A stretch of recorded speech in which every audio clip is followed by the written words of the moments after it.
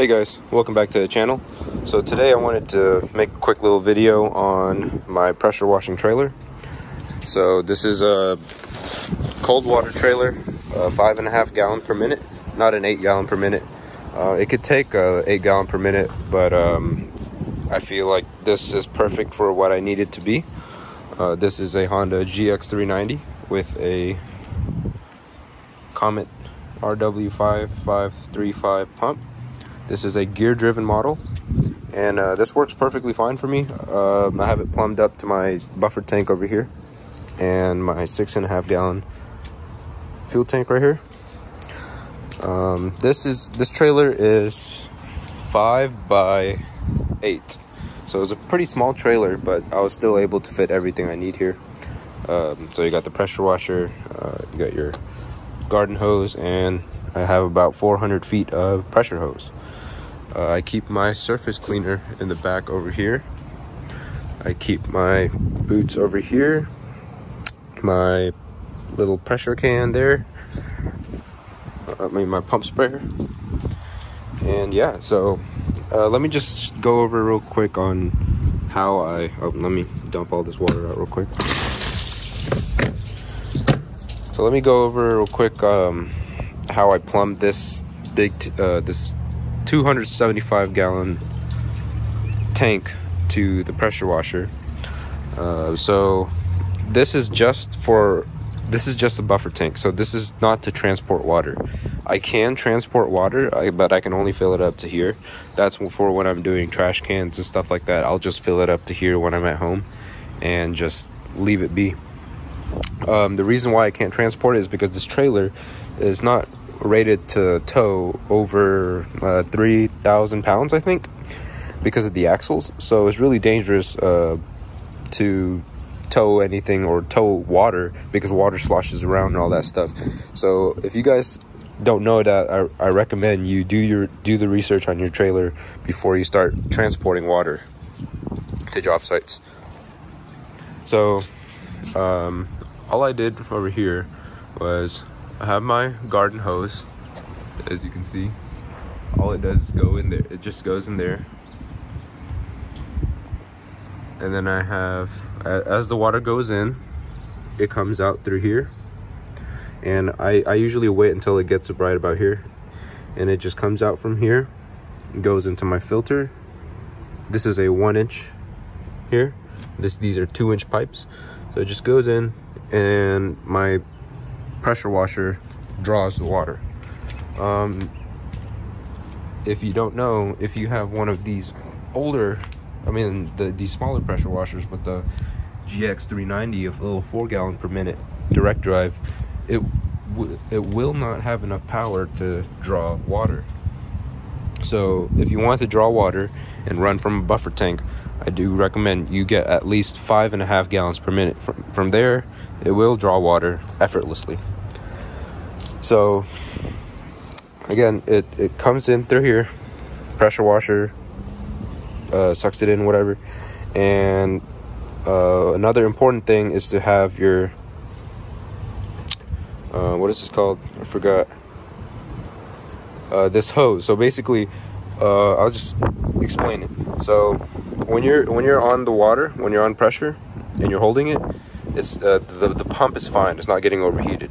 But the moment you let go and the water is just getting stuck in here, there's nowhere for, it's called the unloader valve. There's nowhere for the water to go.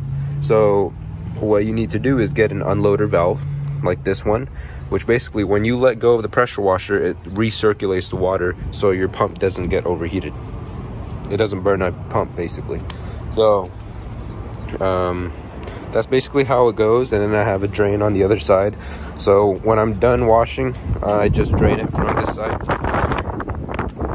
And that's just a ball valve over here. Just open it up, and 2-inch, it drains real fast. So the way I oriented this trailer, or the way I made it, the whole mindset was I wanted to be able to get the fastest time from arriving at the job site to getting water down, getting pressured water on the concrete. I do mostly concrete washing. I do a little bit of soft washing too, but I haven't been getting into it lately. So if you want to look at this video for soft washing, I don't have those setups right now yet. But anyways, so like I said, I wanted to be able to start my jobs quickly as possible. So basically all I do is I take this hose out, I run it to the customer's hose bib and screw it on, turn it on, and it starts pumping water in there. And as soon as that happens, you know, I go around the property with my little pump sprayer, and I just start spraying my pre-treatment on the concrete. And by the time I'm done, the water is usually already reached right around this level. So right when I'm done with that, all I do is take out however much pressure hose I need. I reel it out, disconnect it from the hose, connect it over here, and I'm ready to go. And the reason why I did that, the reason why I didn't plumb it, I do have a pigtail here, but I used to have it plumbed, but the reason why I didn't plumb it was two reasons. The way I used to downstream was I used to just connect the downstreamer over here, and that was how I did it. The other reason is when you route the pressure hose reel directly from the pressure washer, in my opinion, is just more things that can break. If you just use the reel as a reel, it really, there's no way it can break, and it just lasts longer.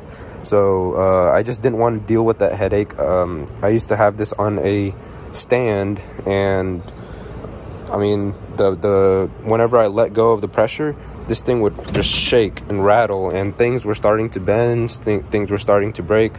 So I completely ditched that idea. It's still just as fast when I take out, you know, let's say I'm just doing a driveway.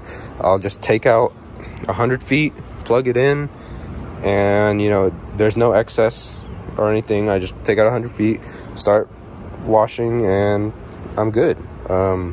There's really nothing much to it. All I use this for is a reel. So yeah, so that's basically my entire trailer. This is really simple. So let me go over pricing real quick. This was $2,500. This reel right here, these two reels in total were probably about $300.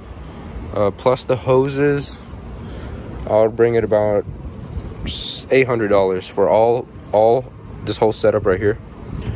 So where are we at? We are at $3,300. The gas tank was about $100, and the water tank came with the trailer. The trailer was $1,400, so we're at $4,800. And this I just got the surface cleaner for like $200 locally. And yeah, so that's basically like right around $5 grand for a nice trailer. Everything's it's really nice. I also have this plugged into a battery, as you can see. I just route the battery.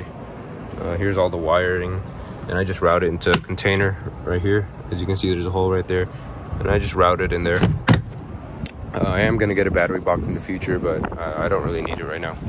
But yeah, so that's basically it. For around $5 grand, you can start pressure washing, and pressure washing efficiently is what I mean, because I used to run this business with the 4 gallon a minute, and in my opinion, it's just not as efficient as running it with a 5 gallon per minute. You'd rather just spend the money and work efficiently, so you can work faster and make more money. And that's basically it. Really simple, not really too complicated. One thing though I do regret is getting a tank this big. If I could, I would just get a round, 100 gallon, 60 gallon tank, and that would be enough. But yeah, so I hope you guys enjoyed this video. Hope this helped you out. If it did, please like and subscribe. Thank you. Thank you for watching. Please subscribe to my channel to to see more do-it-yourself video like these and support my channel. Thank you.